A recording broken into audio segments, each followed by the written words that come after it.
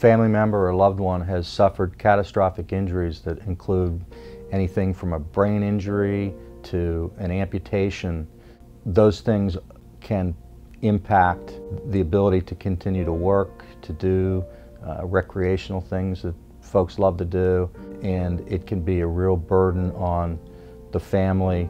The person who's injured may need prosthetic devices. If they've lost a limb, they may need special neuropsychological care. If they've suffered a brain injury, could need someone to help them do activities of daily living, cooking, cleaning, those types of things that they used to be able to do but now can't do because they were injured as a result of the negligence of someone else. So if someone in your family or loved one has suffered that type of injury, you need to contact our law firm and we can help sort through some of those issues and help you get the help that you need.